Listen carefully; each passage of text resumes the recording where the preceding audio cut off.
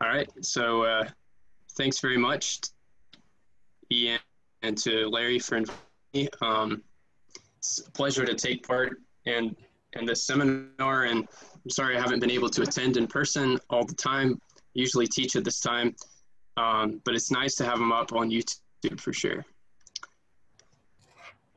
All right, so this talk is based on these two papers up on the archive. And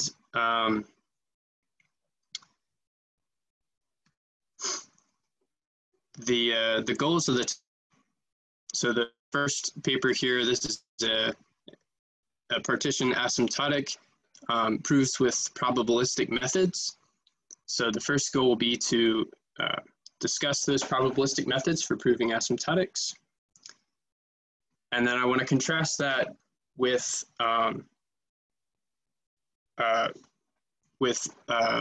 these proofs of limit shapes for unimodal sequences, where the probabilistic methods aren't as useful. So if we have time, I'll describe some direct generating functions approaches to limit shapes for unimodal sequences. All right. Let me actually set my timer here. All right, good to go. So first, let's make sure we're all on the same page with partitions. So a partition of an integer n is a multiset of positive integers lambda k that are written in weakly decreasing order, and they sum to n.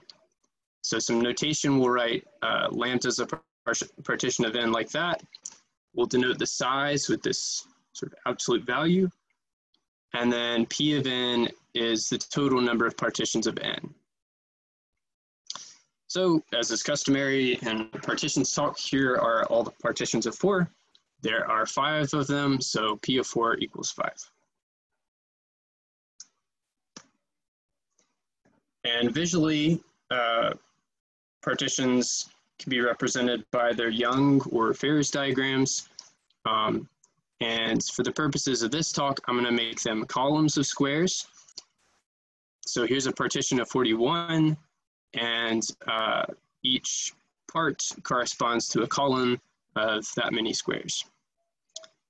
And represented in this way, there's a natural involution on partitions called conjugation, where you just flip a partition diagram about this 45-degree diagonal, and you get another partition.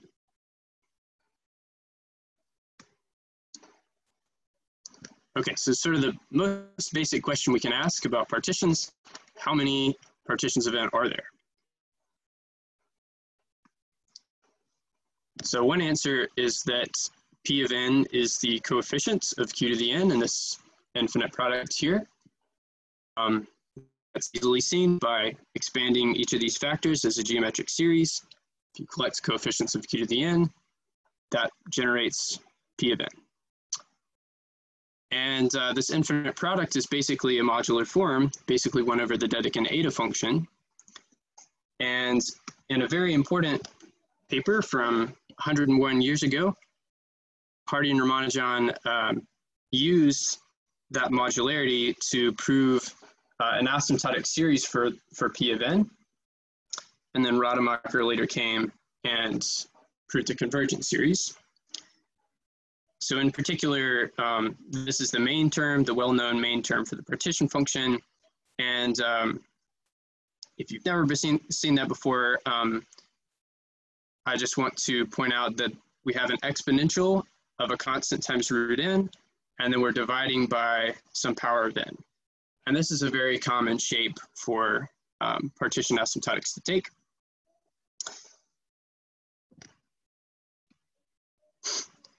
Here's another asymptotic formula for the number of distinct parts partitions of n. That's the coefficient of q to the n in this product, where we only have q to the k once there because parts are distinct. That's also a modular form. So Hardy and Ramanujan also gave an asymptotic series for d of n, And that was later improved by Haggis to a convergent series. So this is what the main term looks like. Again, we have an exponential of constant times root n, and we're dividing by some power of n. All right, one other asymptotic formula that I want to mention. So this time we'll restrict partitions. We'll put a restriction on the largest part. So P sub t of n will be partitions of n with the largest part bounded by t root n. That's the coefficient in this partial product, which is not a modular form, but classical techniques like the saddle point method allow you to get the main asymptotic term. So here is an asymptotic proved in 3 different ways by these individuals, Zekeres, Canfield, and Romik. So I'm not going to write this down precisely, but this is the form. We have an exponential of constant times root n. We're dividing by a power of n. And we also have this other parameter, alpha, that satisfies some integral equation. Okay, so the proofs given by these 3 individuals, Zekeres gave like classical saddle point method proof. So that means Cauchy's integral theorem and some complex analysis. Canfield's proof was based on recurrences for P sub t of n, and just real analysis, no complex analysis. And then Romik gave a probabilistic proof, and this is really the same thing as a saddle point method proof, but it's just a more intuitive reformulation of this proof.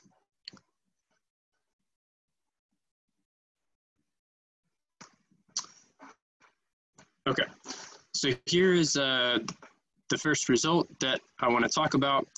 It's basically the same generating function, except we have distinct parts. So dt of n is distinct parts partitions, largest part bounded by t root n. And this is the shape of the asymptotic formula. So just for completeness, I've the whole thing down, but I just want to highlight, I guess, a couple of things here. So we have an exponential of constant times root n dividing by a power of n, and things are going to depend on this beta, which satisfies an integral equation.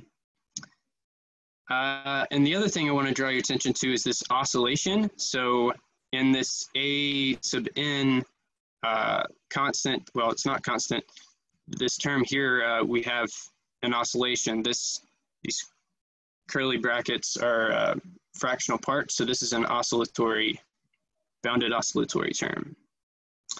And it's based on a probabilistic model. Proof.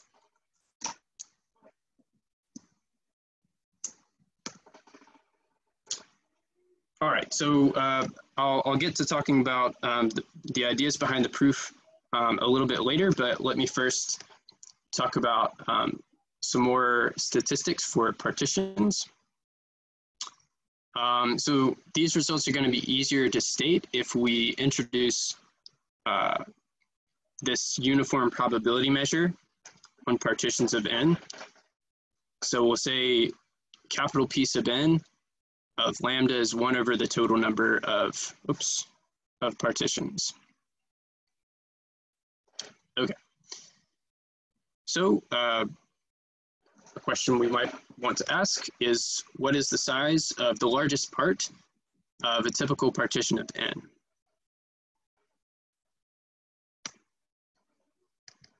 So this was sort of one of the first distributional results for statistics for partitions. So from 1941, Erdős and Lehner proved that we have this distribution here. So the way you can sort of interpret that, if you flip this inequality around, that says that typically the largest part is this right here, c root n log c root n. And the error is where we see this extreme value distribution. So this e to the minus x. That's the cumulative distribution for an extreme value distribution. Okay, now their proof is pretty straightforward. You just write the number of partitions of n, where the largest part is bounded by k. You just represent that as follows by inclusion-exclusion. So you start with all the partitions of n, subtract off those whose largest part is bigger than k, then you subtract it off too many, so you have to add back in this. That's just inclusion-exclusion. And then if you plug in this value of k and the Hardy-Ramanujan asymptotic formula, then that leads to their result.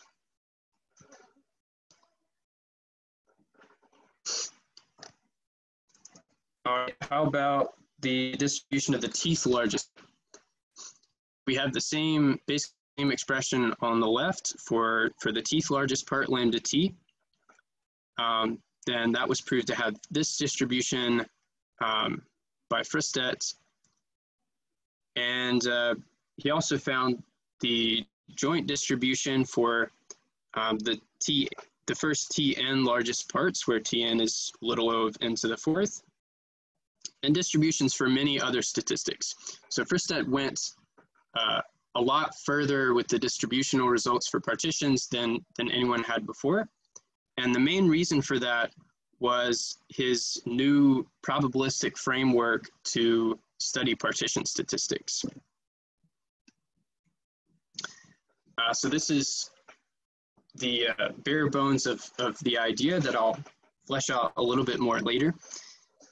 So Fristedt's conditioning device, sort of the key ideas are the following.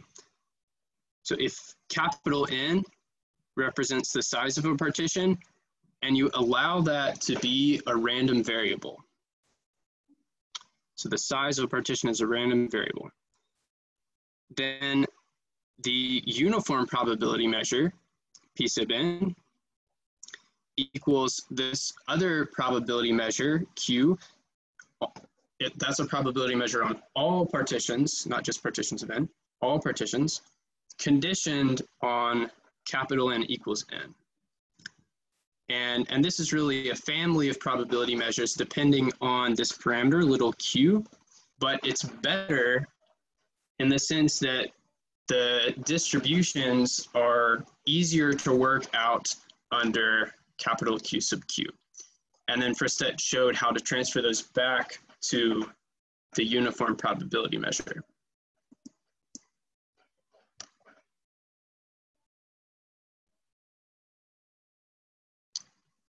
Okay, yeah, maybe I'll pause there if there are any questions about anything I've mentioned so far.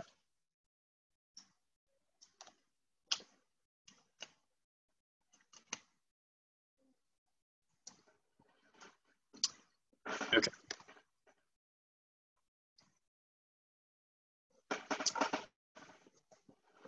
So another question about statistics for partitions. What are the likely shapes of diagrams among partitions of n? So if you look at all the Ferris diagrams of size n, what are the likely shapes that you see as n tends to infinity? So the striking thing is the following. So here's a density plot of all partitions of 300. And I've, a box is shaded according to how often that occurs in partitions of 300. So you can clearly see that it appears that there's a single limit shape for partitions of 300, or partitions of n. And that is fact. Perhaps not as surprising if you're a probabilist, but to me, it's still quite striking that there's a single limit shape for partitions. So to state a little bit more precisely, we'll let phi tilde of lambda be the renormalized shape. This means we rescale everything by 1 over root n. So here's an example of a rescaled diagram of size 19. The reason we do that is so that the total area is 1, and we can now talk about things, can talk about what's happening in tends to infinity.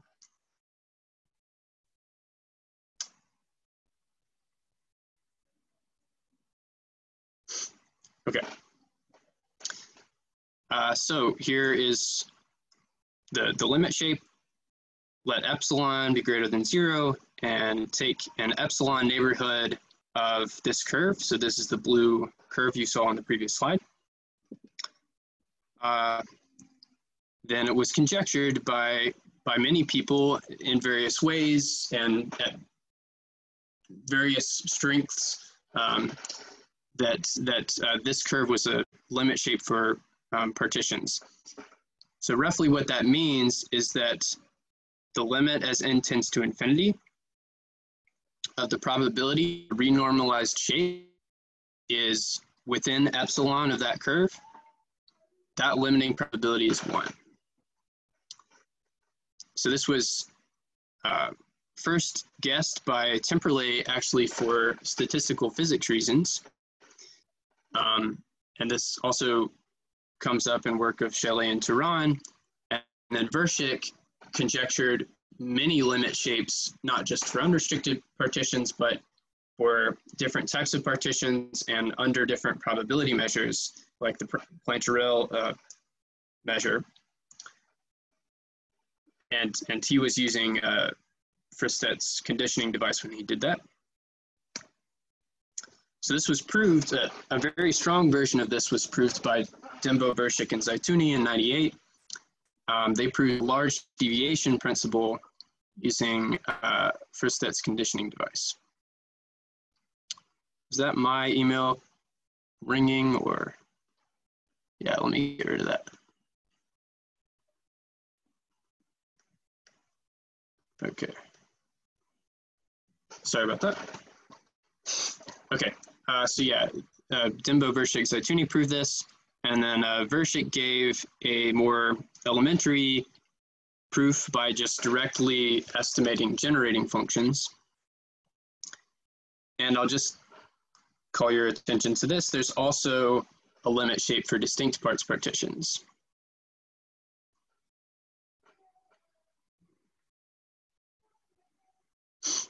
All right, so the question I wanted to ask was, are there limit shapes for unimodal sequences?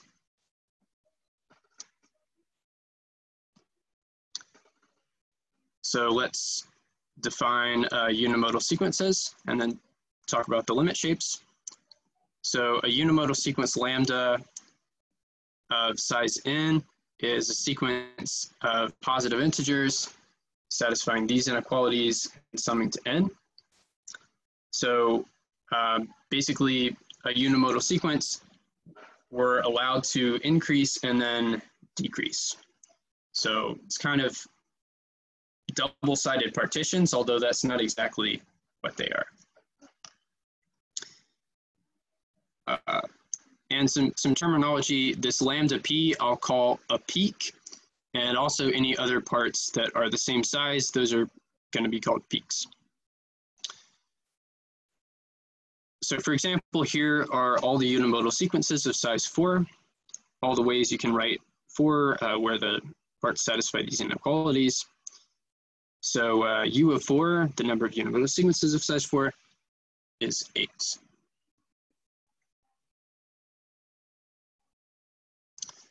Just to read this, so because of peaks, so if you have a unimodal sequence, there's going to be more than one way to break that up into 2 partitions, because you can divide it at multiple places at the peak.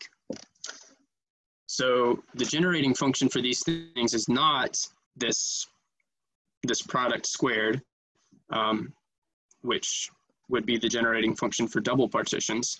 You have to multiply by this sparse series that sort of accounts for these issues with the peaks. So this is a modular, infinite products is a modular object, and then this is a false theta function.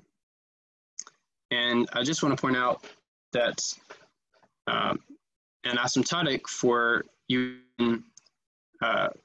was proved back in 51 by Aulich. Again, we see an exponential of root n divided by power of n. And for a long time, there was nothing anywhere close to a convergent series for u of n until last year. Brinkman and Nazaroglu proved a convergent series for u of n by better understanding the modularity of this false theta function.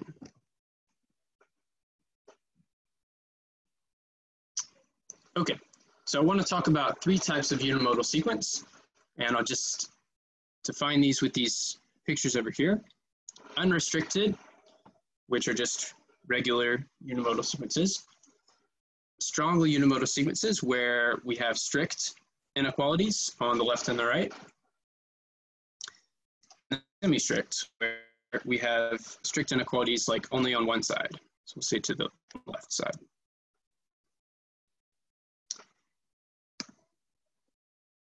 And there are the phi tilde of lambdas, the renormalized shapes for these unimodal sequences. So again, we'll rescale in the same way. We'll rescale by 1 over root n.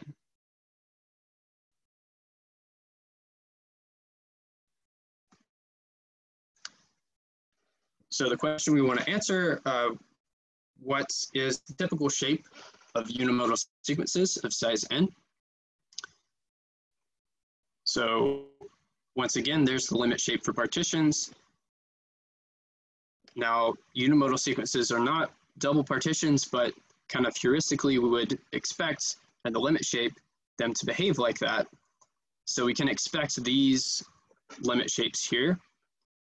So we can expect, for example, unrestricted unimodal sequences to have both sides being like half the limit shape for partitions. Strongly unimodal sequences would have each half being the limit shape for distinct parts partitions. And okay, semi-strict, you'd expect the left to be this distinct part shape and the right to be this unrestricted shape, but it's unclear at the outset what the scaling would be on both sides. Right, so it's unclear.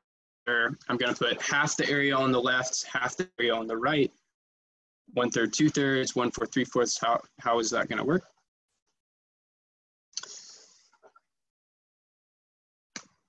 So here are the results. Indeed, we do get the expected limit shape for unrestricted unimodal sequences. So there it is. And if you look at a particular side, each side is the limit partition scaled down to have area 1/2.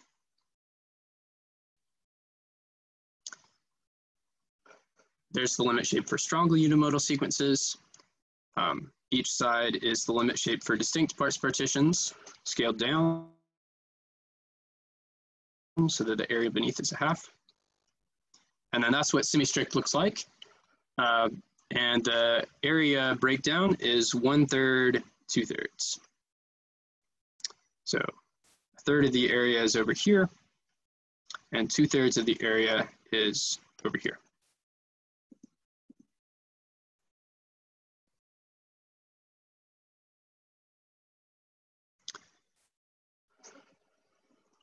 Maybe I'll stop for a quick second there. Are there any questions about anything?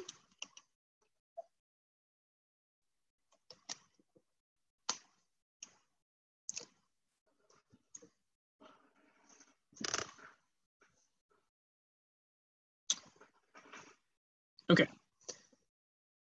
So how do we interpret shapes? Well, limit shapes, they're basically 0-1 laws for medium-sized parts that are around square root n. So for example, you could say something like this.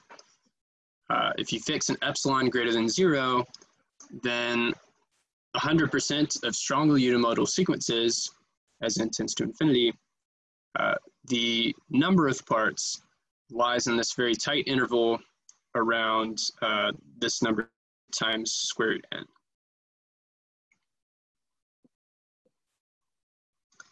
And it's worth pointing out that limit shapes say very little about the very small and very large parts in partitions. So they don't tell us really anything about the distribution of parts that are smaller than, of a smaller order than root n and of a larger order than root n.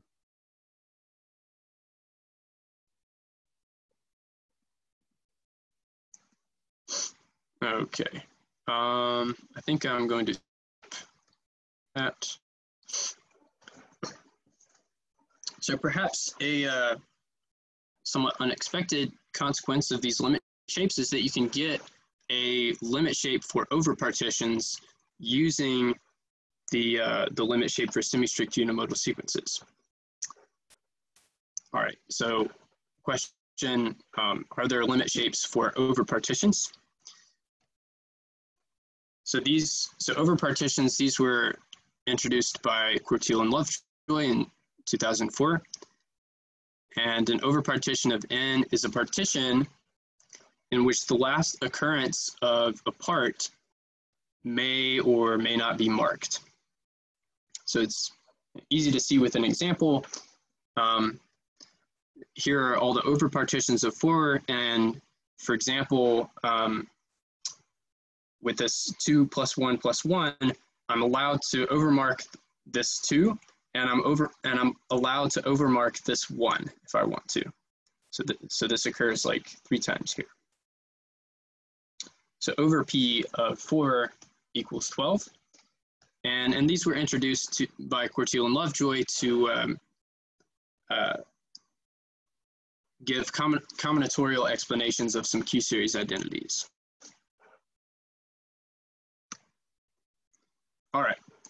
So recently, in a paper by DeSalvo and Pack, they showed basically that if you have a partition bijection that is geometrically nice in some sense, that allows you to transfer the limit shapes, right? So basically, if you think about the geometric operation you perform on partition diagrams to get that geometric bijection, you can basically do the same geometry on the limit shapes and transfer limit shapes. So sort of inspired by this, I was able to derive a limit shape for overpartitions. So overpartitions are connected to semi-strict unimodal sequences, and this is immediate from the generating functions. And there's a very simple bijective proof of this, that over P of n equals semi-strict of n plus semi-strict of n plus 1. So here's the proof. So suppose you start with an overpartition which has a single marked largest part, right here. Then in that case, you just shift all the marked parts over to the left. And because marked parts are distinct, like parts can only be marked at most once, so the marked parts are going to be distinct. This right here, we have strict inequalities on the left, so that's a semi-strict unimodal sequence. And the other case, if we have at least one unmarked largest part, then add a box over that, shift the marked parts over to the left, and you get a semi-strict unimodal sequence of size n plus 1. So the geometry bijection is essentially just things over to the left. Or if you're going to go in the opposite direction, semi-strict unimodal sequences to partitions, you just shift the right. So that allows you to for limit shapes. You get a limit shape for overpartitions by basically just adding the horizontal components of the limit shape for semi-strict unimodal sequences. So there it is. And so overpartitions, just like partitions, they have this conjugation symmetry. So if that really is the limit shape, we should expect to see conjugation symmetry. So we should expect that to be symmetric in X and Y, and it is.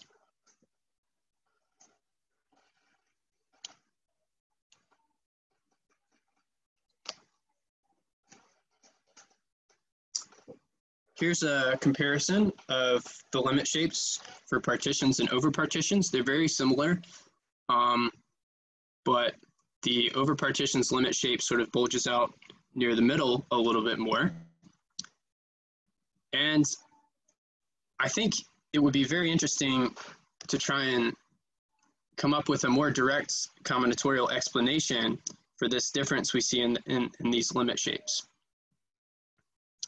So is there an explanation for that that doesn't go through this limit shapes of semi-strict unimodal sequences? Is there a more direct explanation for this? And a very general type of question that would be interesting to explore would be the following. How should we alter the definition of partitions to achieve certain effects in the limit shape? Right, so if we allow the occurrence of the last part to be marked, that creates this sort of bulge out in the diagram. So, you know, what else can you do to the definition of partitions to affect the way the limit shape looks?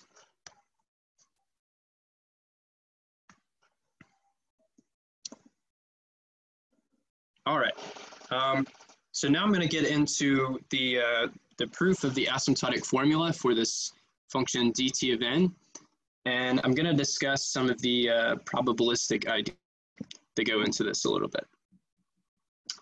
But I'll stop here again for questions. Are there any questions, comments, concerns at this point? Yes, I have a quick question. So yeah, you mentioned that like these probabilistic things and the shapes originally for partitions had like a motivation for coming from statistical physics or something like that. Is there like an analogous motivation for the other types of partitions you've been studying and like unimodal sequences and things like that? Is there a motivation coming from statistical physics for these other things too? I guess, or is there just like a specific reason? I mean, unimodal sequences I think is natural, but is there a reason, for example, to study like these partitions with distinct parts with largest part up to something? Yeah, okay, so my motivation was that I needed this asymptotic formula to prove limit shapes for unimodal sequences. So that, yeah, that was my motivation. I should have mentioned that, I guess. But I think that it's nice to have an exposition of some of these probabilistic ideas instead of classical saddle point method proofs. So, okay. Right. Thanks. Yeah. Well, on that note, I was wondering about if anyone studied, for example, ranks, like approximately how many partitions have rank less than t times square root of n or something. You mentioned partitions by number of parts, and Sekeres also looked at partitions into exactly k parts, and it's some combination of those two things. So the same kind of heuristics or methods work for that kind of thing? Yeah, so the rank, I don't know if anyone studied the rank using Fristedt's probabilistic machinery. We do have like distributional results for the rank, you know, so people have studied the moments of the rank and proved asymptotics for those and things like that. But I'm not sure anyone studied it yet with the probabilistic machinery. Well, I'm trying to think. There was a... Well, Rob Rhodes looked at Dan Peary and Rob Rhodes looked at a probabilistic machinery for studying distributions of cranks, because Dyson had a kind of statistical mechanics conjecture about what those should be. So you know that one? I'm wondering if that's related to the type of probabilistic machinery you're mentioning. Yeah, I'm not familiar with that paper, so I'll have to look that up. Yeah. Mm-hmm. Okay, thanks. All right, good. So yeah, let's get into this proof and some of the probabilistic ideas. So remember, the goal is to find an asymptotic formula for dt of n. This is the coefficients of q to the n and this generating function, which I'm going to call capital dt of q.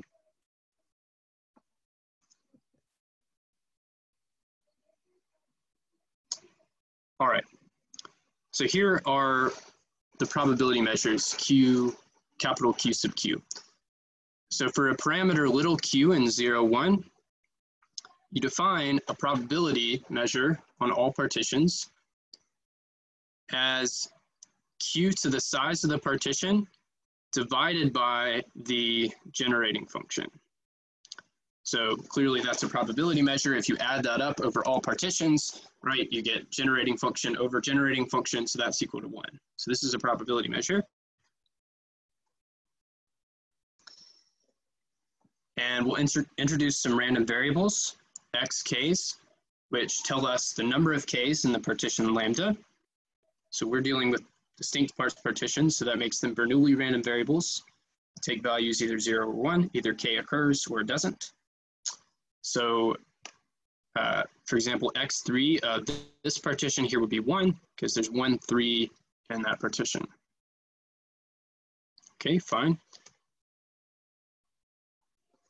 Introduce the random variable capital N to be the sum of kxk, and that tells you the size, right? If you add up k times the multiplicity of k in a partition, that gives you the size of the partition. So for example, N of that same partition is 10.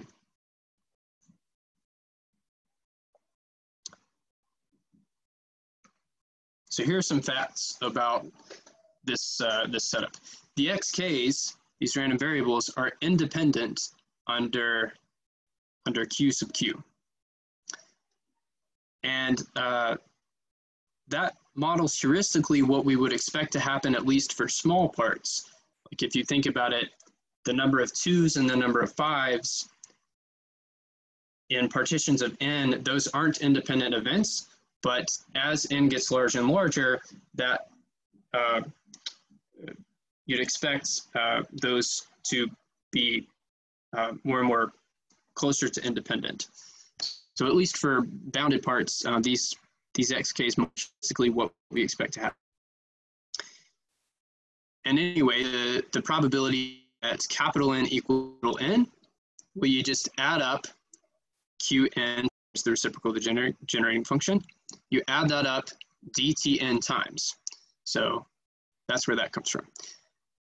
And now we have an equation for this thing we're trying to find the asymptotic of, an asymptotic for, right?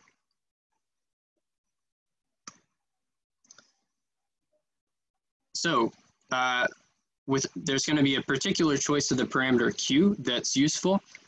So if you choose q to be e to the minus beta over root n, beta defined in the asymptotic theorem, that choice of q minimizes this trivial inequality here. You know, clearly the nth coefficient here is less than or equal to this. That's obvious. The choice of q that minimizes this by this equation maximizes this probability, which intuitively is what you want to do. You want to maximize the probability that capital N equals n.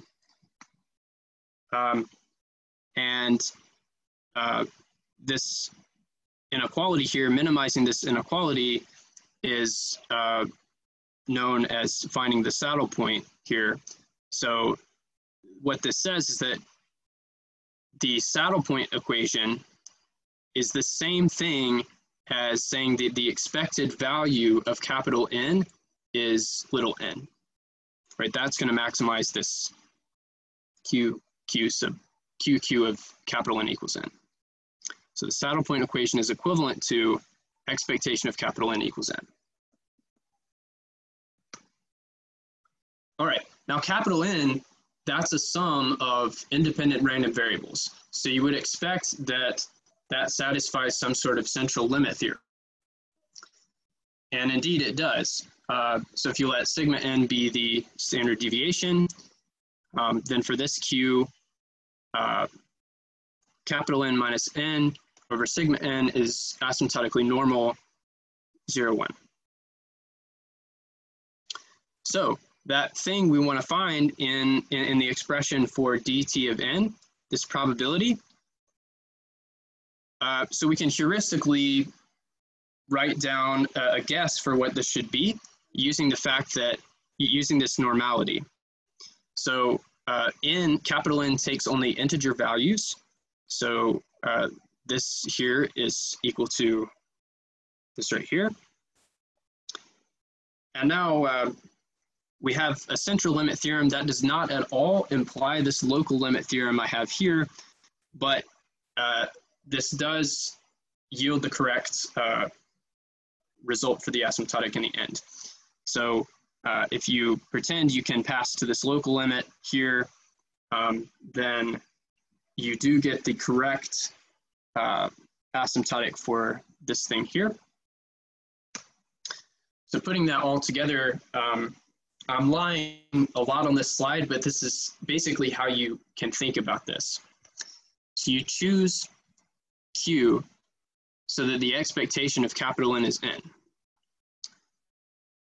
And because dt of n equals this probability times q to the minus n d to the n, here's what you can do. So the thing in red, you just do classical saddle point bounds with Euler-Maclaurin summation for that. And then you prove the heuristic on the previous page by Fourier inversion of the characteristic function for capital N. And these things basically lead to the portions of the asymptotic I have here. Okay, now, as I said before, this is really just a restatement of the way a circle method, saddle point method proof works. And this step I have here, that is really equivalent to the types of integral calculations you're going to do for the saddle point method. But the nice thing about this is that we have a heuristic way to predict the way the asymptotic should look.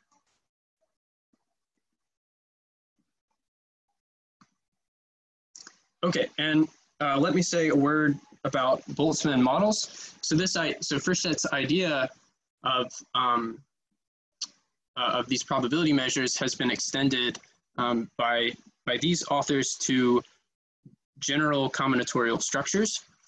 So Duchamp, Flageolet, Louchard, Schaefer in 2003 gave a paper on Boltzmann models for general combinatorial structures. And this works in basically the same way. So if you have a class of objects of size n, and then C is all the objects together, then you can study the uniform probability measure on objects from Cn using this Boltzmann model. And it works the same way that our Fristedt's probability measure for partitions works. So namely, the probability of gamma is q to the size of gamma divided by the generating function. And in this paper, they showed that basically allowing the size to be a random variable leads you to faster sampling algorithms for these general combinatorial structures.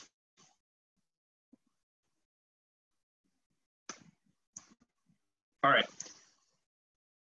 Now, unfortunately, Boltzmann models don't seem to work as well for unimodal sequences. And that's basically because the generating function for unimodal sequences is not an infinite product. Now, this is maybe a strong statement here, so maybe I'm wrong about that, but at least in my experience, I haven't found the Boltzmann model to be anything other than messy. So that means to study statistics for unimodal sequences, we need a more direct generating functions-based approach.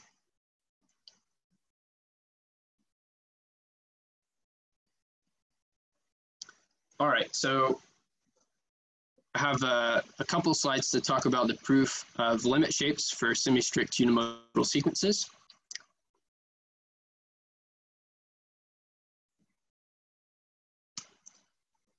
So to prove these limit shapes, we basically take two steps. So for the first step, we'll prove limit shapes for the left and right halves of diagrams in isolation. So this will, and the result will say that a proportion of 0% are not in these epsilon neighborhoods of the left and right halves. Now that doesn't give you the limit shape. You can have some degenerate limit shapes if you just prove this 0% law. So to avoid that, to avoid degenerate limit shapes, we need to show that peaks are typically larger than root n on average. So here is step one. So to basically what you want to do to prove limit shapes is look at the proportion of sequences with some condition like this, with exactly A left parts less than or equal to B. Now, if you set up the generating functions in a nice way, you'll get that that's less than or equal to this right here. So I have a fraction that involves, well, let's say, what can I say about this? Okay, anyway, this is what you get when you do that. And okay, let's see.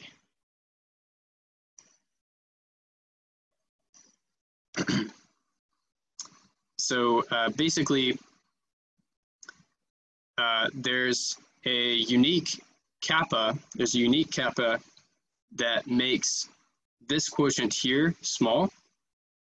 That makes it exponential of little o of root n.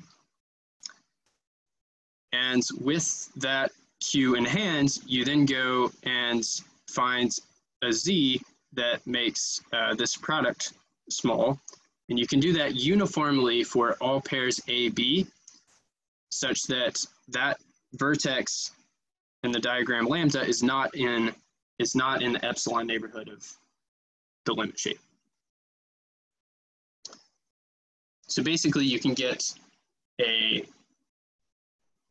uniform bound tending to 0 for all pairs AB that are where the vertex is not close to the limit shape, and where AB are on the order of root n. And that, so that the total number of vertices is at most n squared, and that goes to 0, so that proves the left half of the limit shape. And finally, to complete the proof, what we want to do is show that peaks are larger than on average. So we want to show that this quotient tends to 0, and we do that by we can do that by just injecting into pairs of partitions. So there's strictly more of these pairs of partitions, but that's going to be enough And here's where I had to know the asymptotic for this dt of n. So I proved the asymptotic for these pt of n, and then with my asymptotic for the dt of n, that gives you that the quotient here tends to 0. All right, so that's basically it. Let me also show you this last slide. These are the apparent limit shapes for these distinct parts partitions with largest part at most t root n. So here's what they look like for a variety of values of t. And I find it interesting that the concavity of these curves actually changes at t equals 2. So these last two, the blue and the violet, are convex, and the other ones, the orange and the red, are concave. So is there an explanation for that? That would be interesting to see. So yeah, I'll stop there. Thanks very much for listening. Great. Let's thank Walter for his talk. I guess either. And then, yeah, I guess, do we have any questions?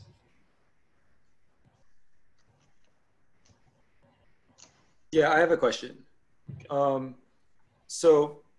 It's my first time seeing these unimodal sequences like this. So I know Pack and DeSalvo have a result about the log concavity of P of n. Do you know if there's anything been done on log concavity for like the number of these unimodal sequences? So yes, there have been things done, but off the top of my head, I'm not sure exactly what, but I've looked at concavity of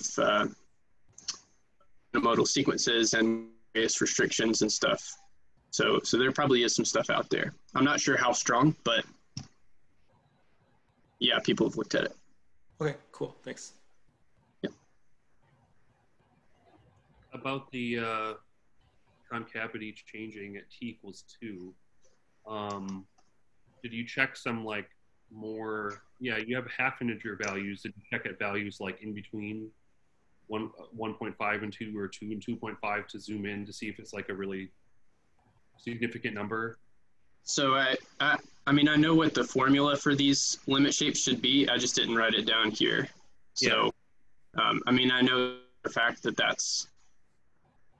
It is precisely 2. Yeah. Okay, I was just wondering if like, yeah, I know.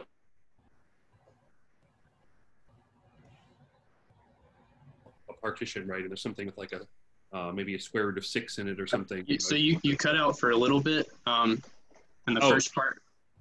Sorry, yeah, I was just saying, I was wondering, like, I know that Erdish and Lehner, for example, I think they were the first to give some kind of result about average sizes of partitions, and they involved numbers like pi or square root of 6, and I just wondered if there was like some other number behind it, but since you say you can prove that it's precisely t equals 2, yeah, that's very curious.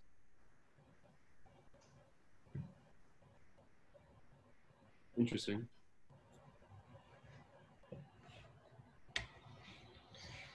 We have any other questions or comments?